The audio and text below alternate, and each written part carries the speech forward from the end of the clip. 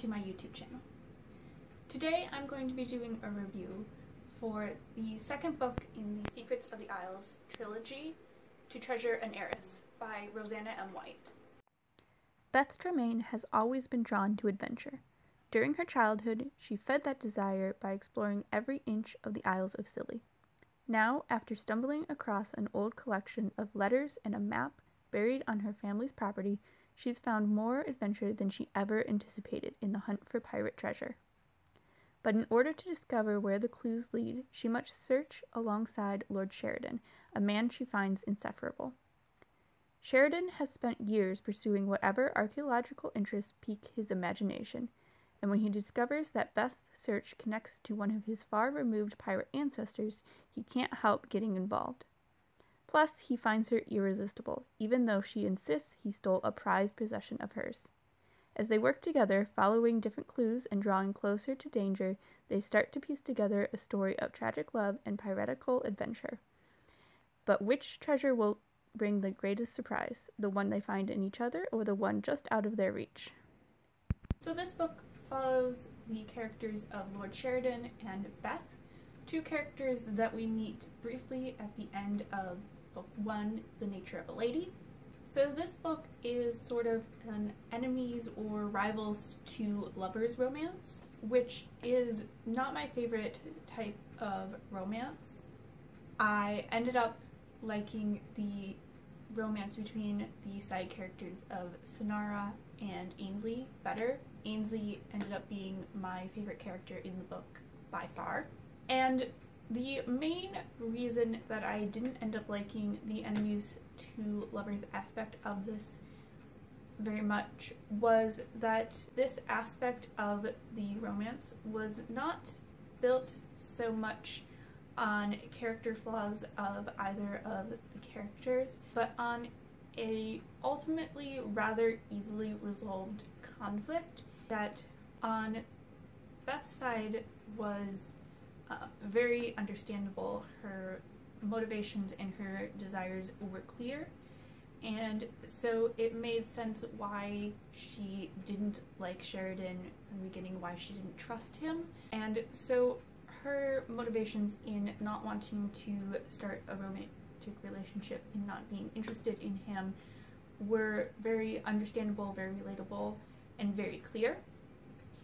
On his side, however, it was very clear that he liked her and was interested in pursuing her, but his motivations in not resolving the conflict between them were not made clear, and so it was frustrating both for Beth as a character and for me as a reader that he didn't make what seemed like a very clear first step in this relationship, as she had made it clear what she wanted and why she didn't trust him, and yet, as I said, his motivations for not resolving this were not made clear, and yet he does not take this action until much later in the book. There were other points in their romance and their eventual understanding between them and their eventual chemistry that did ultimately make up for this, but it was a point of frustration at several points. Another thing I want to talk about with Sheridan's character, I have read some other reviews of this book that describe his journey of faith in this book as deconstruction, which, in the context of the time and place being Edwardian England, it could be argued that in this time and place what he goes through could be considered deconstruction, but ultimately what he's really doing is just questioning the practices of the Anglican Church, and it's all contextualized in his interest in history as an archaeologist. He has knowledge and interest in other religions, and he has knowledges of earlier church practice. And so, in saying, you know, the early church didn't do certain things that the modern church considers very important, and sort of questioning this, I found his journey very interesting and in points pretty relatable. And again, I don't think it counts as deconstruction. And when I had read this, I did think that a character in this time and place, in a Christian fiction book going through construction, would be something very interesting to see. And if there's any writer that I think could do it well, it would be Roseanna M. White. And so I was honestly almost disappointed by the fact that this didn't actually, in my opinion, qualify.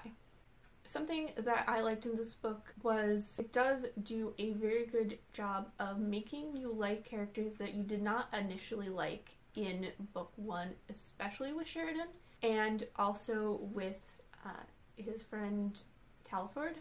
It also does a really good job with the mystery aspect of the story, because the character of Manwyn doesn't play as large of a role as she did in book one.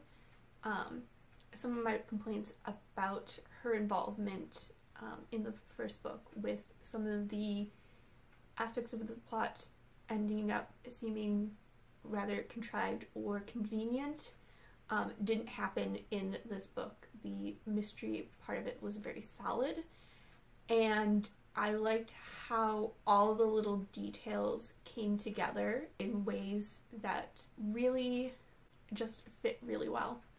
One thing I will say, because this is a trilogy, is that it almost wrapped up possibly too much, in that while there are some loose ends left, there's not what I would think of as quite enough for a full another book. So I am very curious to see how book 3 is going to address that, and I hope that it doesn't just try to drag things out. So overall, I did, despite some of my complaints about it, I did really enjoy this book. Roseanna M. White has a way of writing that just pulls everything together really well. I love the atmosphere that she creates and her style of writing. It's very engaging, so I did honestly really enjoy this book, and I do recommend it. This book continued to have a very immersive setting in terms of both the historical setting and the setting of the islands. I really liked the extra atmosphere that was added by the pirate aspect of the mystery and the whole treasure hunting aspect. And overall, the characters, even when they were frustrating, were very deep and well developed and really interesting, and oftentimes very relatable. So that is my review of To Treasure an Heiress by Roseanna M. White. Let me know in the comments below if you've read this book and what your thoughts are on it, and I will see you soon in the next video.